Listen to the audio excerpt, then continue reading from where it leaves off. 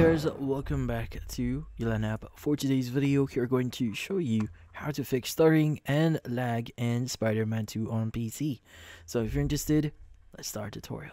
So if you're having problems with your PC here or with your game for Spider-Man 2, well, in this case, there are going to be a few things that you could try. So first thing that you need to do here is you want to make sure that your GPU is up to date. So in this case, you want to go and open up your software that you've installed for a GPU. So in my case, I have NVIDIA here.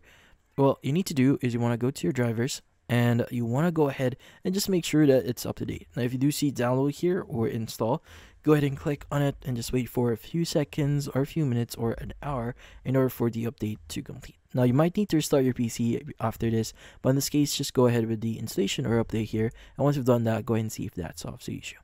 Now, if that doesn't solve your issue, well, in this case, there is something you need to know. Now, sometimes, since the game is still receiving some updates, sometimes it's going to be a bug that's currently happening right now. So a lot of users is currently encountering it. So there is still something that you could try here. Now, we found this article here that you could actually try doing.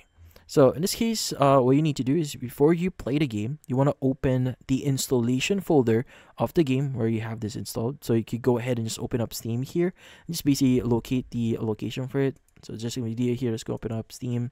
I go to library here, and at the right side you have your game. So just right click on it. You want to go to manage, your properties, and just need to go to your let's go and go to the install one.